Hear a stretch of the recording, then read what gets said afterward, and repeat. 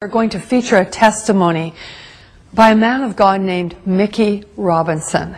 You're going to be absolutely amazed when you hear this story, because he was in a plane crash that literally destroyed him. In fact, it killed him. And yet he's alive to tell the tale. Hold on to your seats right now and listen to this amazing, outstanding testimony of the goodness of God. I'd never met anybody who ever told me about anything personally knowing God or anything supernatural other than historically what I knew from stories from the Bible. Never met one person who told me they had a real relationship with Jesus. Never knew about the need to really come into a relationship with the Lord through Jesus. And I was busy getting it on. But you know, there's not enough excitement in the world to ever satisfy. You always gotta have more. And I like stuff that was edgy, you know, skiing, and I always liked aviation stuff. And so I started taking flying lessons. Then I thought it'd be more fun jumping out of airplanes, so I became a sport parachutist, and that really got me. I mean, I became obsessed with skydiving. It really consumed my life. My existence revolved around that 30 to 60 seconds in free fall and that 5-minute parachute ride. Then I had to do it again. It's like like a drug, you know. It's almost good. Like an addiction. Oh, totally.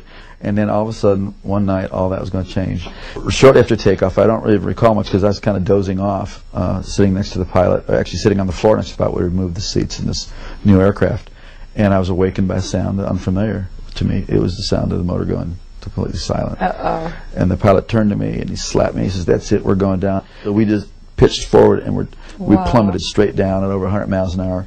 And what was seen out of the cockpit, and this was told to me, I don't recall this, but we were going straight to the ground and we're headed right towards a gigantic oak tree. We did hit that tree going, like I said, over 100 miles an hour, and my face stopped my body going 100 miles an hour. So then the airplane cartwheeled on its wings and slammed into the ground. If you see pictures of the aircraft, it doesn't look like anybody could survive this. So there was obviously injury and confusion, and the two students got pushed out the doorway and by one of my friends who was a very experienced jumper, and the fourth man out saw me moving, and the pilot assumed we were leaving too, and just as he was going out, the plane went up in flames, and as he was running away, he heard screaming and realized I was trapped inside along with the pilot. And this brave man who was my friend and went back in the plane and saw me trying to escape where the wing had been torn loose from the airplane, but I was stuck, and something on my equipment or my clothing, it was caught, and I was soaked with fuel, and it was on fire from head to toe. And just like you see in the movies, a person whose whole body was engulfed in flames. And this is where God did the first miracle. This man grabbed a hold of my parachute harness and with his bare hands tore that loose. It's 2,000 pounds tensile strength in each one of those straps. Pulled so hard he pulled his thumbs out of his sockets, dragged me away from the plane and slapped the fire out. It kept reigniting, and then he tried to go back for the pilot and he couldn't. He was burned alive. Well, they rushed me off to the hospital. Obviously it was horrible, and they rushed me off to the hospital and saw that I sustained very serious injuries. I had a brain injury. I had burns over a large portion of my body. I had to find out my eye was blind, my right eye was blind, and you know, tremendous cuts, and you know, this shock of, you know, that crash. They told my family I was going to die. They told my sister to come that day because I wasn't going to be there in the afternoon.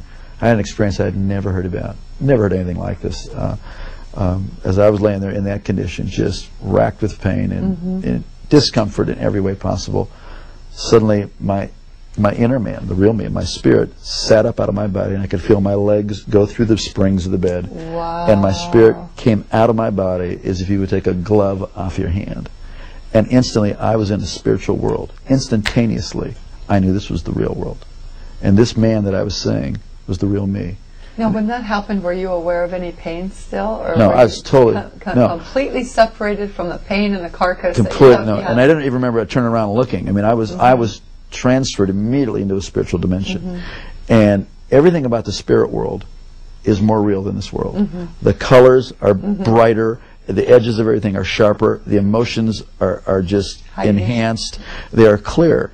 And instantaneously, the thing that really struck me the most was there was a complete absence of the awareness of time. Everything in this world is relative to time. You know, you got up this morning, you'll go to bed at night, something is old, something is new, it will get old, something is born, it will die. Everything in this plane, in the physical plane, in the natural plane, is relative to time. But everything in the spiritual plane is relative to eternity. So what had been natural to be aware of time was totally gone. And I was totally aware of eternity. It is shocking. It is stunning to be conscious and to know what eternity is. Also, logic and reasoning doesn't happen there. Based on the sum total of all my intelligent thoughts that I've learned. You know, I've had a death and I'm in the spirit world. It's like you just know that you know that you know. It's like having a revelation constantly, and it was incredible. And I knew I was traveling. I could feel, you know, that I was traveling. And as I looked ahead, there was this pure white light. It was whiter than the whitest snow and brighter than 10,000 suns. And yet I could look right at it, and it was compelling. And it was like I was being towed. I was being towed like a tractor being. And as I was looking, I could feel this anticipation. But then simultaneously to that, on my right side, I could feel something, and I looked, and there was this blackness sweeping. Now this blackness, as I looked at it, instantly I was aware of its complete nature. It was eternal, like I was experiencing eternity. It was without any matter. It was without any life. It was void, and it was forever non-negotiable, cut off from the source of all life. And the more that I looked at it, the faster it would sweep, and the more that occurred, the more intense the feeling of the nature of being cut off and sealed forever and separated. It is horrific. Yes. Horrific. You would not. I used to never be able to stand to be near anybody who could say go to hell after that.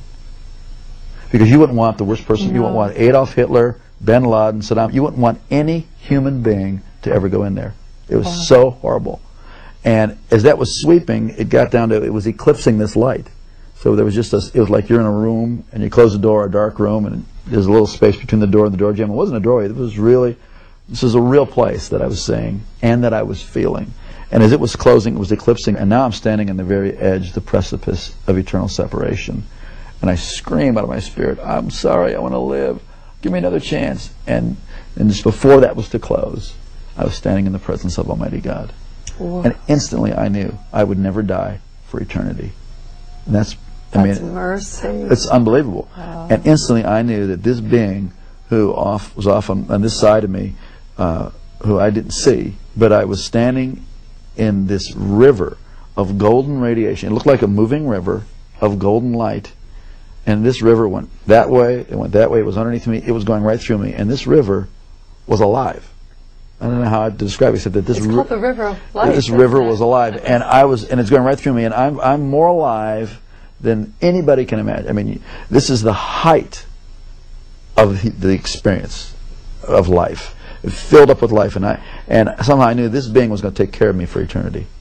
I didn't see the New Jerusalem. I didn't see any angels in heaven. I didn't see any people who had gone before me. This was the max. So I was so filled with just the love and all of God's majesty, all of His authority, all of His love, everything was just flowing through me. I was like vibrating like a tuning fork, the very essence of God's nature. But when God spoke to me, and not in a language like you and I are talking now, but the knowledge of His purpose, the word of His purpose, came in through that same light, and I was taken back to the same way I left, so like being reeled in like a kite, and I went down through space and time, this dimension, as my spirit settled into my body, and I could start to hear out of these ears and see out of this eye. I came to in the room, materialized, kind of like they beam up on Star Trek, and I heard myself speaking in this beautiful language that I had never heard anybody talk about before. It's a heavenly language. Yeah, it was a beautiful language, and when my brain turned on, I thought, what in the heck is this other language? And I was no longer the person who was dying and dead was no longer, and I was born again and filled with the Holy Ghost. I never heard about that. You know, for years I wondered what was that blackness and why did it sweep down to where it was just a sliver, like about a half-inch of white light. And years later, God revealed it to me. It was really a historical record of my life. That for all the years that I had lived, I was in darkness, and God gave me a space to cry out to Him. And in that space, it changed my future, my destiny, my whole purpose. God loved me the whole time. God was with me. But, you know, please don't wait until you're that desperate. We're desperate right now, and He's with you, and you have a chance today to cry out to God. It's not complicated. It's not religious. I mean, certainly my prayer wasn't all that complicated, and it wasn't about religion. It was about I needed life, and there is no one of us before God that doesn't need the whole life that He has to offer. It's usually fear that keeps us from doing that. Or like we're afraid, well, I'm not good enough. That's the whole deal. We need God.